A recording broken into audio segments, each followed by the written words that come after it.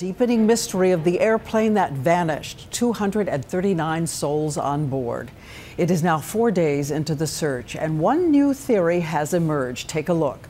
At first, investigators believed the plane traveled this scheduled route, then disappeared. But tonight, new clues suggest that the plane could have veered radically off course, and that means a vast new stretch of ocean to be searched.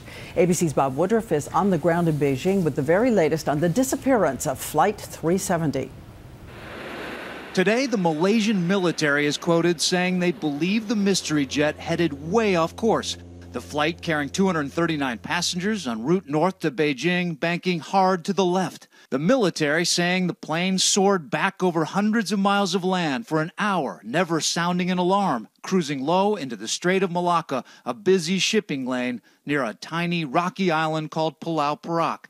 No boat, no one on land ever spotting it. An almost unimaginable maneuver, sparking even more questions tonight. From the sky, it is like looking for a needle in a haystack for the 40 aircraft and ships. Our partners, the BBC, with a bird's eye view aboard a search chopper.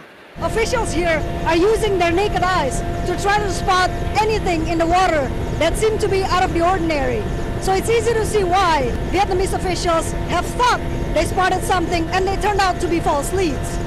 A Colorado company is even crowdsourcing, asking the public to help by scouring images for clues taken by their satellites high above the region.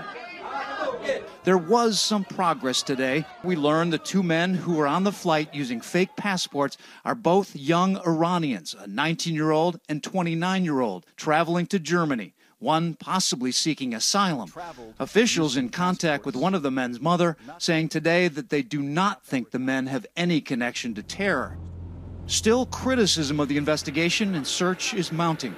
Complaints that the Malaysians are not coordinating the investigation. It's haphazard, it's scattershot, there doesn't seem to be any rhyme or reason, and there doesn't seem to be any centralized control by the Malaysian government. This idea that the plane may have veered off course to one side very hard without any communication is hard to explain. But the experts say perhaps this means that the pilot was rogue, maybe a hijacking. But there's no evidence of either one of those, so this mystery continues.